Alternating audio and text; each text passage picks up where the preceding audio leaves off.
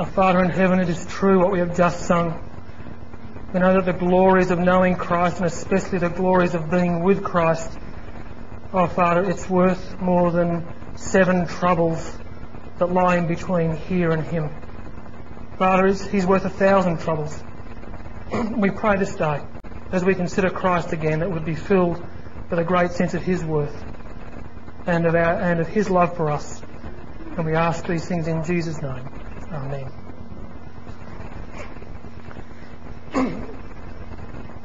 This is our Lord Jesus speaking, John 17 verse 3. And this is eternal, that they may know you, the only true God, and Jesus Christ, whom you have sent. Last session we considered the dignity and hope of Christian women. Let me briefly elaborate what we looked at. We considered her original dignity. She was made from the man. God took Adam's substance and created Eve, but with adjustments to make her not only comparable but complementary to him. 2 parts making a whole, capable of knowing intimacy and fellowship, able to function as the prime unit in society. So she shares man's dignity. She was also made in the image of God. God gave to men and women attributes that make them like Himself. And Christ Himself communicated to her reasoning powers and moral awareness. She shares the same original dignity as men. They are not inferior intellectually, emotionally or spiritually. We also considered her subsequent sufferings. When sin came into the world, the relationship between men and women changed. God punished both the man and the woman according to the different roles they played in bringing sin into the world. God determined that the wife would be ruled by the husband. But men in their sin have misused this situation. Men have often subjugated women for selfish ends, treated as though they were merely for his use. And that's almost been universal throughout the world. Even the godly fail to honour their wives and daughters as they should have. But then we considered lastly her great blessedness under Christ. Christ has come into the world to correct abuses. He demands that his disciples turn away from attitude that God never intended. In Christ they share the same status and privileges with men. And they also look forward to the same inheritance and glory with men.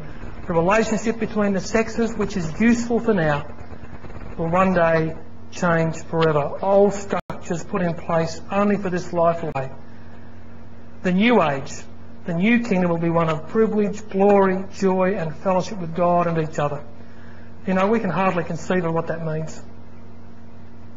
All we know is that every vestige of sin and every sorrow resulting from sin will be taken away, and all redeemed humans move into the next stage of humanity that God has planned for us. That Christ has planned for us. So the woman is not a lower caste in Christ's kingdom. She has great expectations, and in the light of those great expectations, she must make great preparations. And I want to consider 3 things under that title, great preparations. The first is this: if all these things are hers in Christ, if all these things are waiting for her through Christ, then let her study Christ eagerly.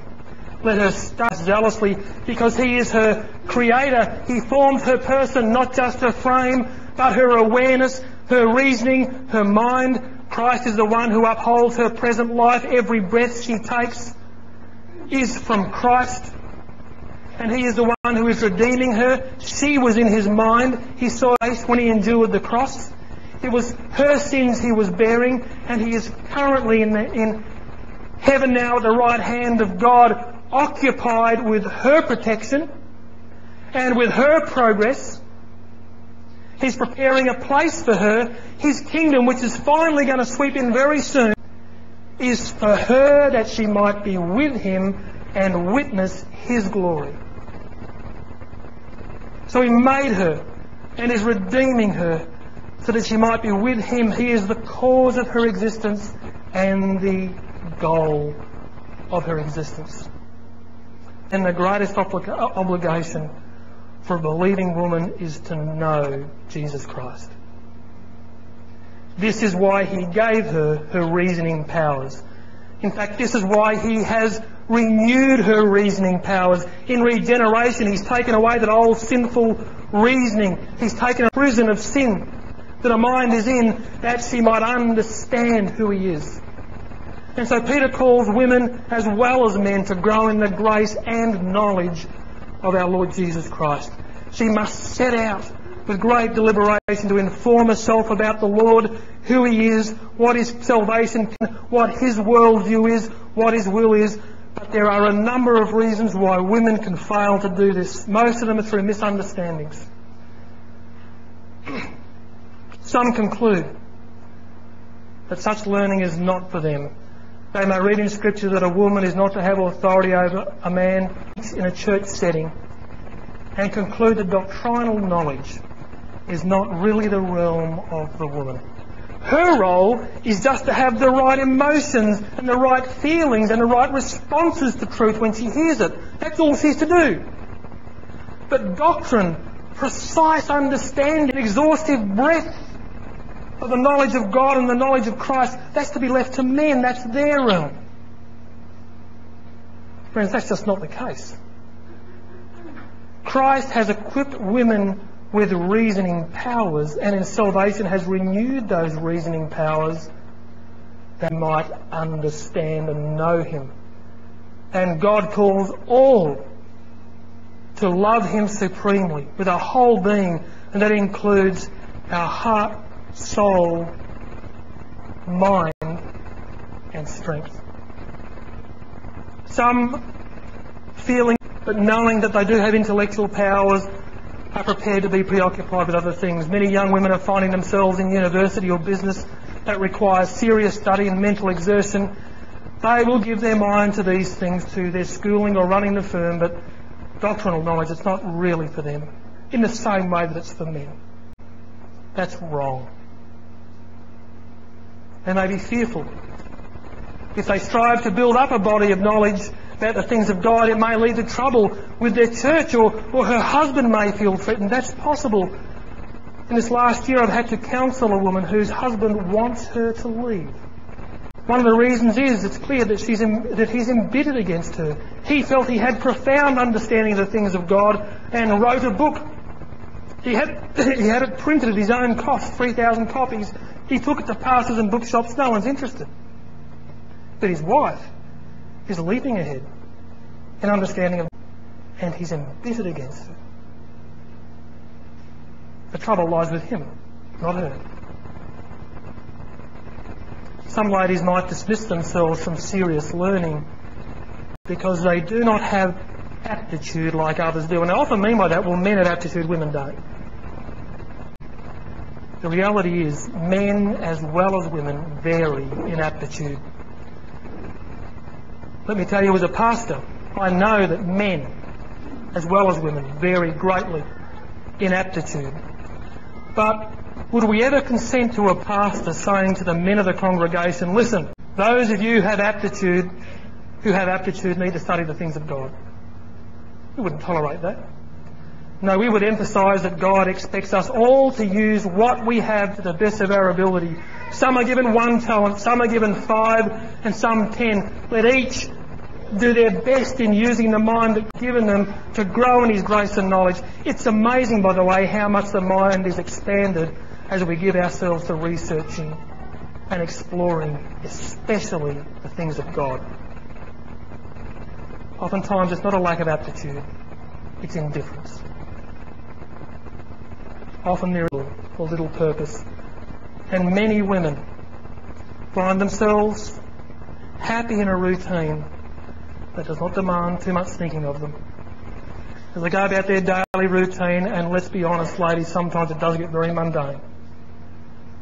As they go about their daily routine of schooling, drying, cooking, organising all the little things that make up domestic life, while they're doing it, they flick on the radio, they listen to their favourite shows, their talk back, or their music. We have the most music-saturated society that's ever been. And when they've finished their routine, they just want to sit down and relax with their favourite magazine or just go. It might be completely inoffensive. But they've settled in to routine. and a routine that doesn't involve serious reflection and thought and study and research. Life indeed can get very busy for all of us, but we need to be ready to use all the means that God has given us for the purpose of knowing Him, for the purpose of knowing Christ. So ladies, learn of Christ. Study Christ. Especially give attention to hearing the Word of God. This is the prime means of grace. Give attention to reading, and don't give yourself to doctrinal reading. It's funny how women will go into a major Christian bookstore and sort through all what I would call the peripheral stuff. But you'll never find them in the theology section. I think that's a mindset. Give yourself not just to devotional reading, but doctrinal reading. Build systematic understanding. Be inquisitive. Ask questions, because Christ allows you and Christ expects it of you. Buy a sketchbook. Buy an A5 sketchbook. Begin to lay out specific truths. Break them down into their different parts. Draw lines of connection so that you can see how one truth on another, or affects another truth, or is built upon another truth. Because you are able. Christ has given you a reasonable mind and has renewed your mind. I don't know how many use a catechism, possibly in the churches or privately. Use a catechism. Catechisms are the result of years of careful study of the Word of God. The truths of God's Word are carefully compressed and summarised into wonderful little statements. I have to say that my favourite is this: the only Redeemer of God's elect. The only Redeemer of God's elect is the Lord Jesus Christ, who, being the eternal Son of God, became man and so was and continues to be God and man in two distinct natures, yet ransom forever. Do you realise how many amazing truths are compressed into that little statement? And these little statements actually not only are learned easily, but they stir up a great deal of inquisitiveness. They whet the appetite. Use all the means at your disposal, and there are some great means. Remember to study Christ in particular. Study His being, His nature. Study what He is. That He is literally the eternal God, the eternal Son, who has now taken on the same nature as you and I, so He really genuinely is a being with all the sympathies and experiences of what it is to be a human being. And so He, as God, can yet feel the difficulties we are going through. Study His cross. Study the atonement, that is His payment, because His dying opens up the floodgates of God's blessing for you. His bearing your guilt takes away every hindrance to God completely and utterly embracing you and blessing you. Study His character. Study His goodwill, His unwavering goodwill towards sinners. See how He lives. See how He endures difficulties. He obeys under trial. And study His will. He wants you to walk, how He wants you to walk in the different departments of life, how He wants you to respond under different trials. And ladies, learn of Christ for three good reasons. First of all, learn of Christ for His own sake. Learn of Christ for His own sake, because He deserves your worship. He deserves your mental preoccupation. He deserves your reflecting upon Him out on the back veranda when your duties are over. No one can understand, no one can come to understand who Jesus is and fail to worship Him. So learn of Christ for His own sake, because He deserves your glory. Secondly, learn of Christ for yourself. Because a genuine grasp of Christ will utterly liberate you.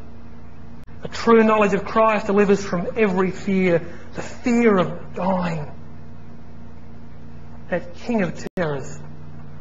When you understand how much Christ's death has liberated God to completely love you, you can't fear death. A true knowledge of Christ, fear of the future. A true knowledge of Christ delivers from the fear of others A true knowledge of Christ releases us from our selfishness and our ego, because no one can look upon the Lord and watch Him at work and come away feeling they have a right to a carefree and pleasurable life. A true knowledge of Christ will release you from discontent, from envy and from covetousness, because you will realise that the Son of God is Lord over all your circumstances and in wisdom has laid out your life. And friends, a true knowledge of Christ, learning of Christ, will cure you of resentment.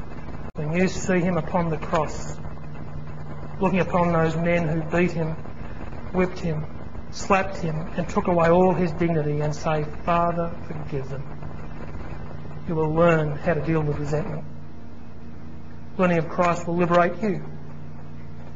And ladies, learn of Christ for the sake men may not have all the same avenues as women to teach, but the knowledge and instruction of women has been essential in making the church strong. It's clear that Timothy received instruction from his grandmother Lois and his mother Eunice. They played a pivotal role in forming the framework of his understanding.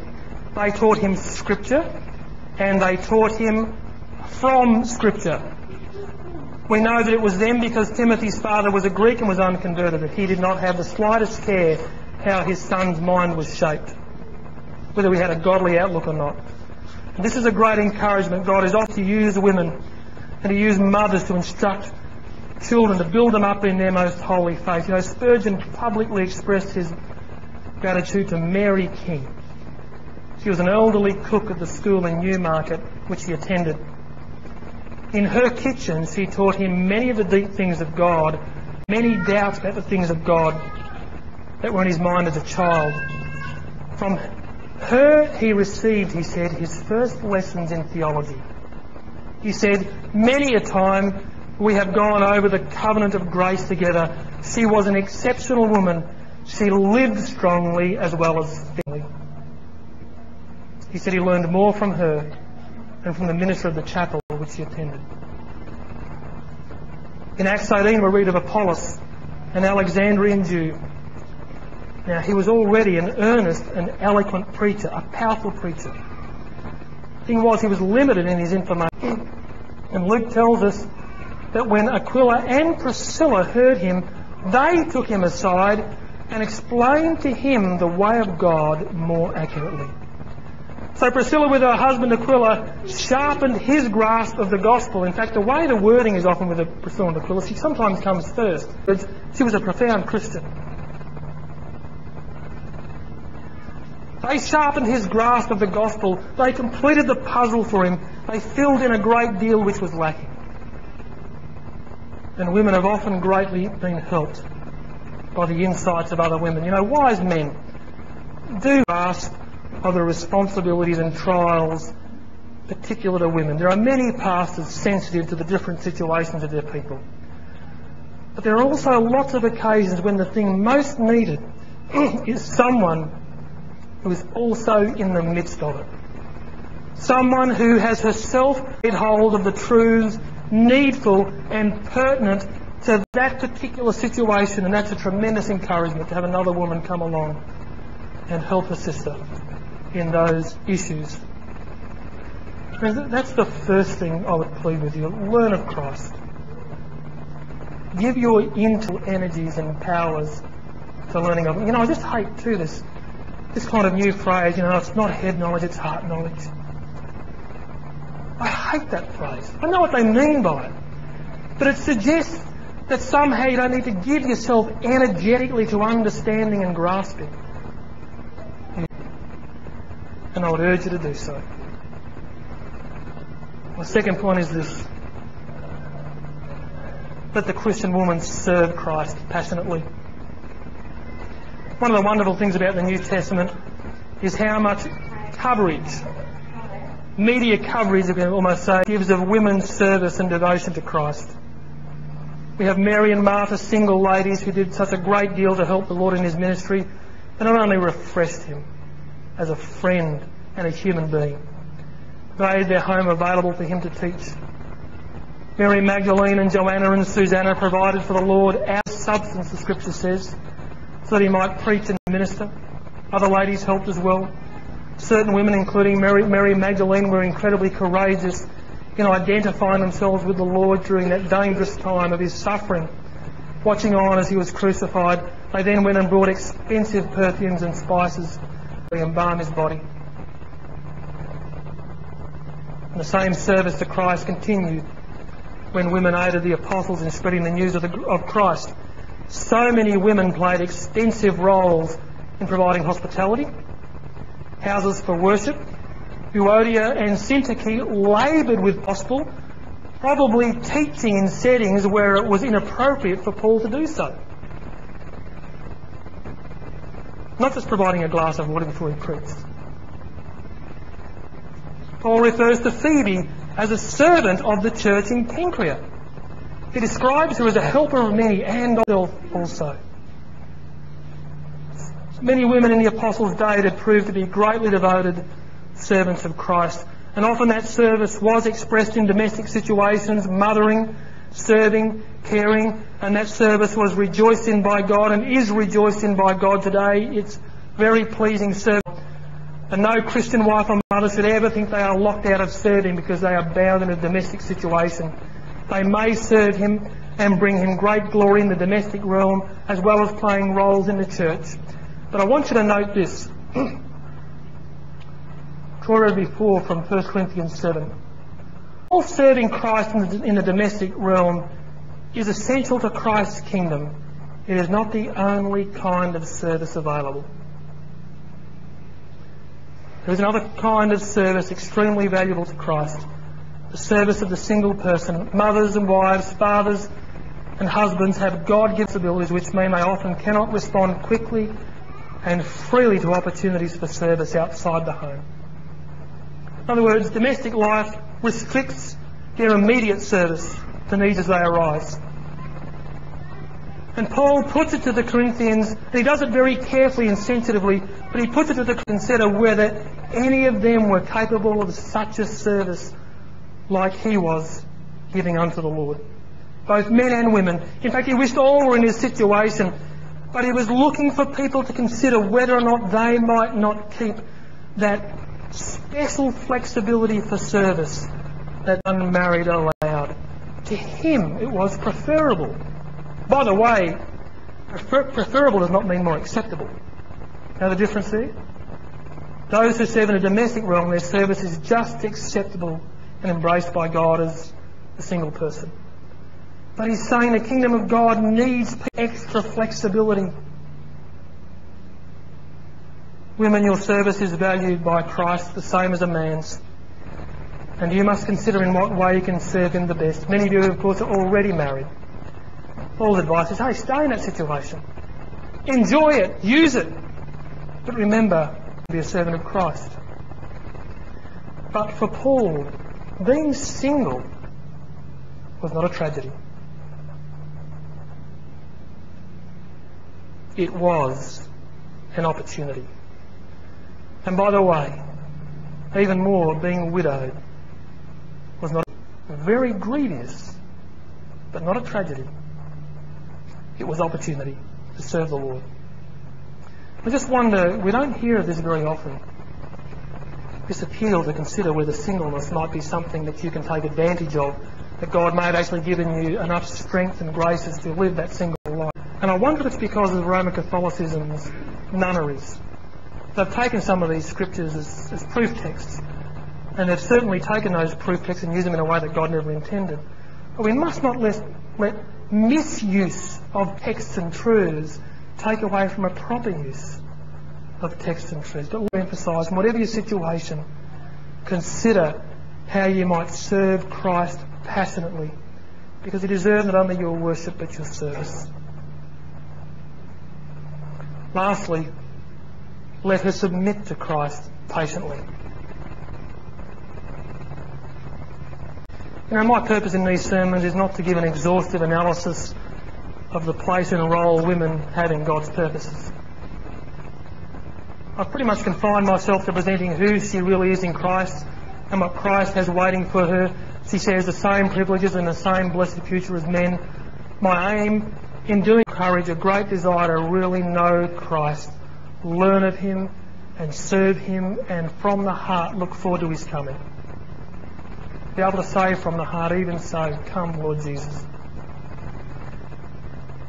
But we cannot get away from an issue that makes its presence felt every time such matter is presented. It's kind of like the elephant in the room. That's the woman's role in the public gathering of the church. If she has the same status as men, and if she has the same privileges of men, and if she often has the same aptitude and capacity as men, surely she should be granted access to all the same opportunities for ministry as men. And throughout history, churches have traditionally practiced restrictions when it comes to women in the public assembly, when it comes to the corporate gathering of the church for instruction of worship. Women ought not to exercise leadership. They are not to be involved in public preaching and teaching. And they've drawn those restrictions from Scripture. Today, in many churches, those restrictions are no longer considered to be required of God. Some of these churches reject them because they no longer see the Bible as reliable. Scripture is not really inspired to the degree that people once thought, they say. It's not God's word in an absolute sense that it carries authority in every era. It was written by men who were limited in their understanding of the world, very much affected by the ideas that prevailed in their particular culture and society. And so when it comes to ministry, these churches have opened up every avenue of ministry to women that's available to men. Why? Well, it's obvious. Firstly, the Genesis record, the creation record, is based on ancient myths. Therefore, its record of the creation of men and women is just a story. It's got no bearing on the way men and women should relate to each other now. Secondly, the New Testament writers lived in a patriarchal society, a society where women were not esteemed. Women played a decorative role, a servant role, but they were by no means equal. And the New Testament writers were trapped in this thinking when they wrote down these restrictions. We call such churches because of the way they regard Scripture.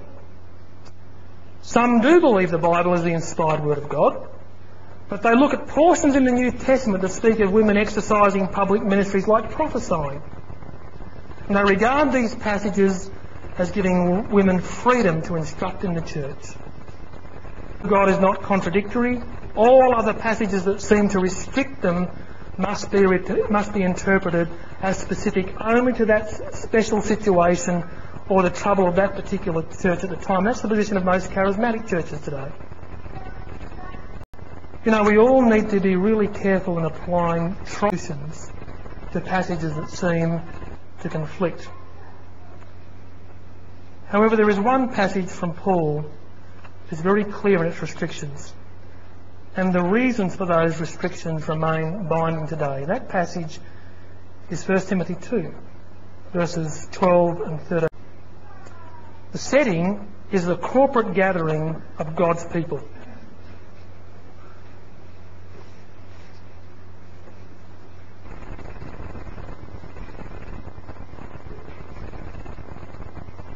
I'd also encourage you again, if you have any questions about what I'm delivering this morning or nearly this afternoon, feel free to speak to me afterwards. Basically, it's 1 Timothy 2, verses 12 and 13. The setting is the corporate gathering of God's people. Paul writes, "Let a woman learn in silence with all submission. And I do not permit a woman to teach or to have authority over, but to be in silence. For," here are the reasons, "Adam was formed first, then Eve. Adam was not deceived, but the woman being deceived fell into transgression." Note a couple of things first off. Consider firstly that Paul regards teaching in a congregation setting as an expression of authority.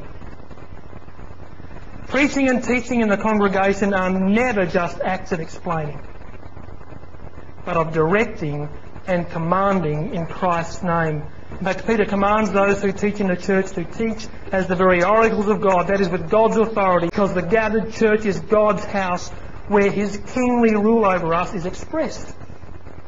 So all preaching and teaching in a congregational setting is an expression of authority.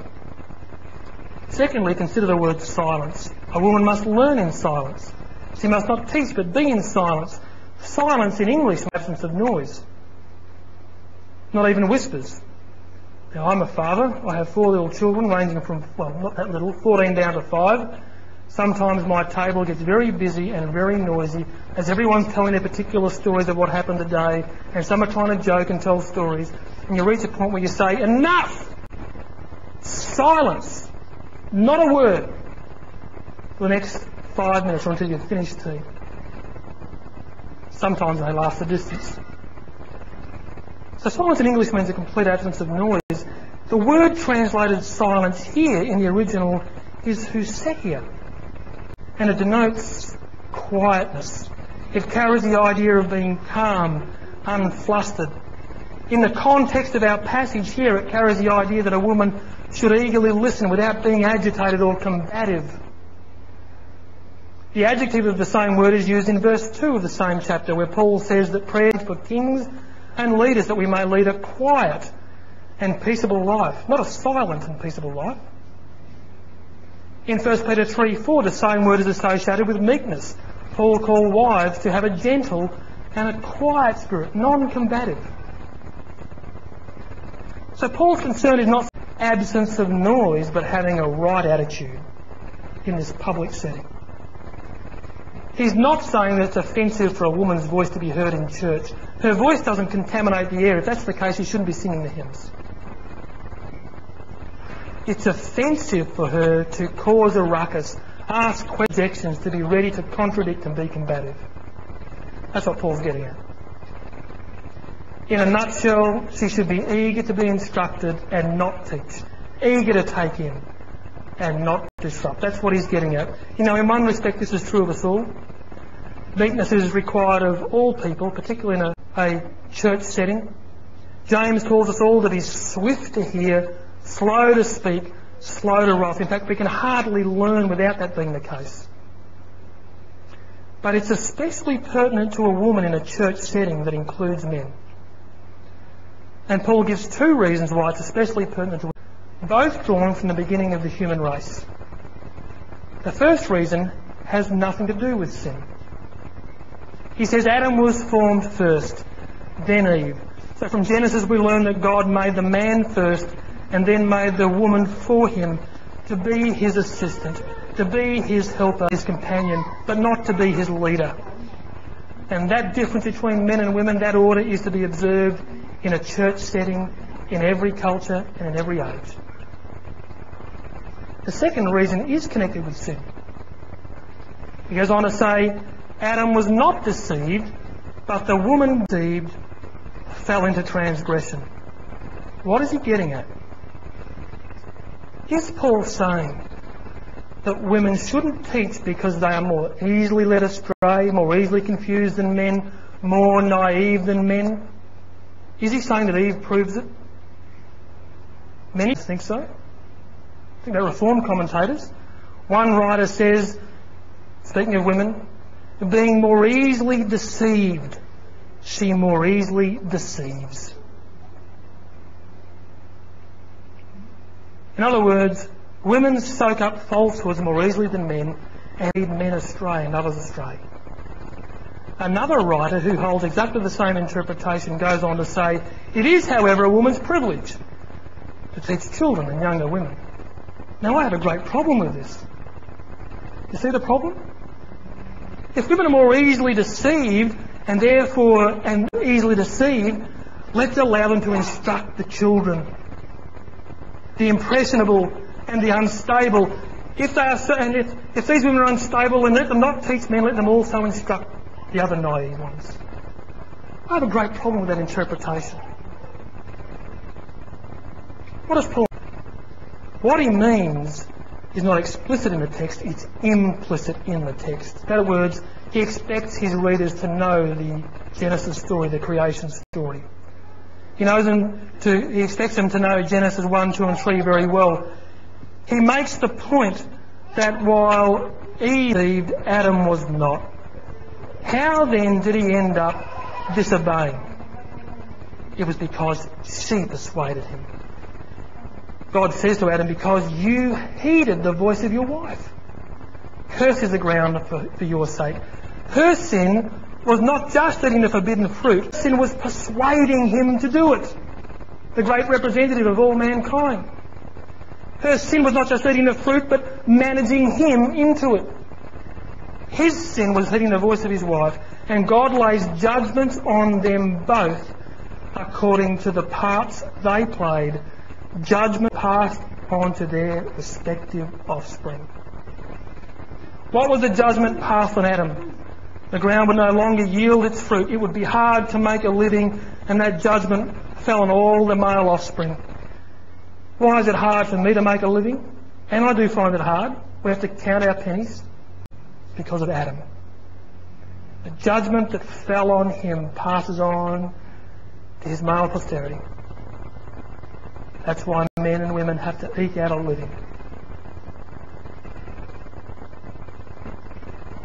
What was the judgment passed on to women? For managing the man into sin, she would have pain in childbirth, and her husband would rule over her. The man would rule the woman, and both these judgments fell on their female offspring. Childbirth is extremely painful.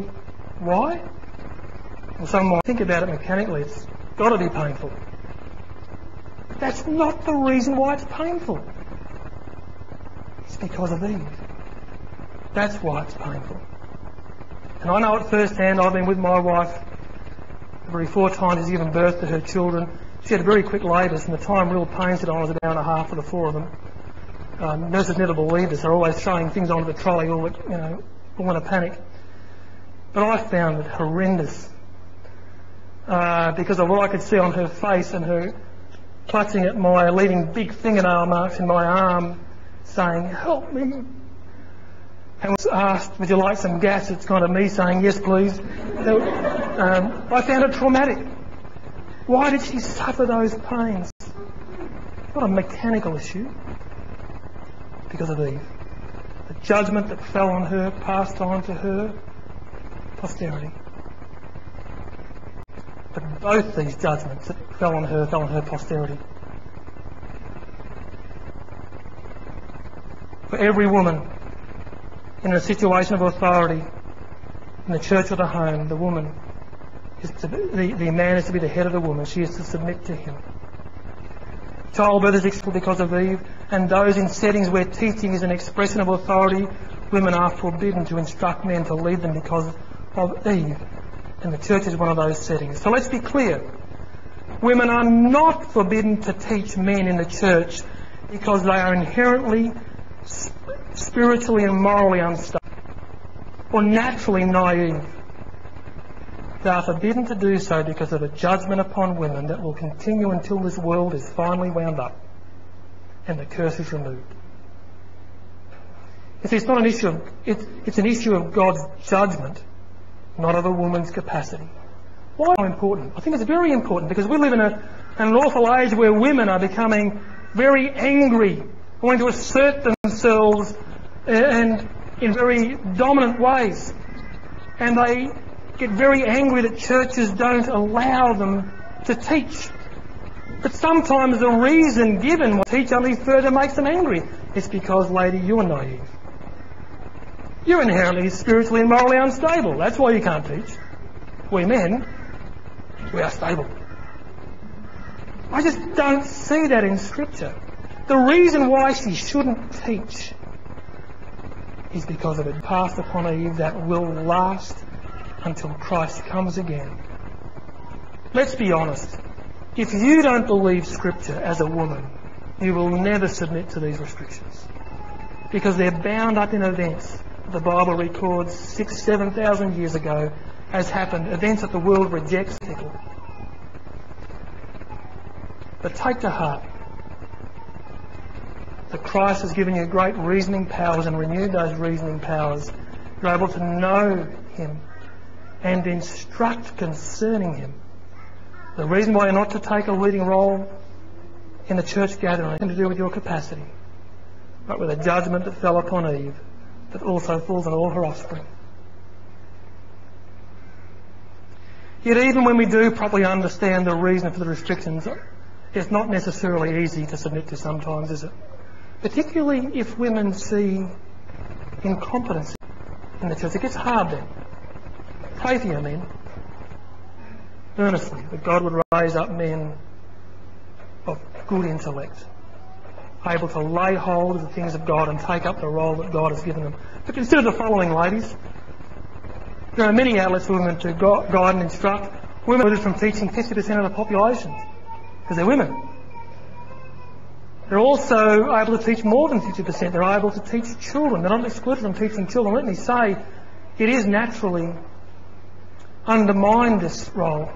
But children are at a stage where they are the most soft, shapeable. There's no better time to instruct them and teach them, and to form frameworks that will last for eternity in understanding.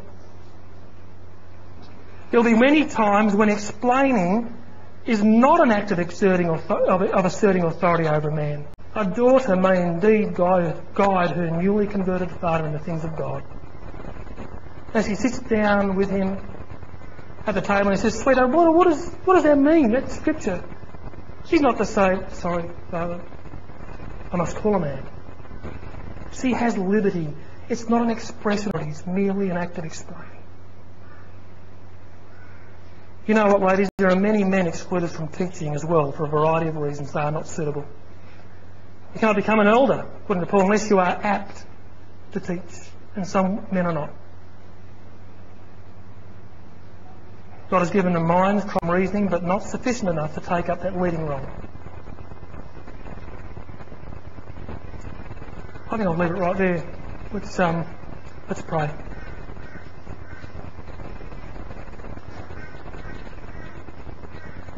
Our Father in heaven, we pray for grace to live as though Christ is on the very verge.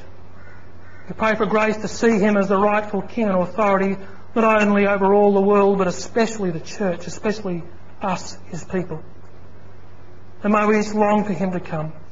We pray until that time we would willingly, by your grace, submit to the various restrictions placed upon us, not fretting against them, but using what you have given us, the opportunities and abilities you have given us, to do all we can to cause others to know him and love him and wait for him. So we ask that you would bless us with a remembrance of these things, with an excitement about these things. We ask that you would bless us the rest of this day. And we ask it in Jesus' name. Amen.